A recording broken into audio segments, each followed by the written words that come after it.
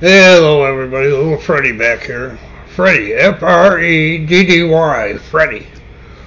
And I just heard today that they're going to give all illegals $1,000 a month so they can live on. And they're taking this money from an extra COVID fund.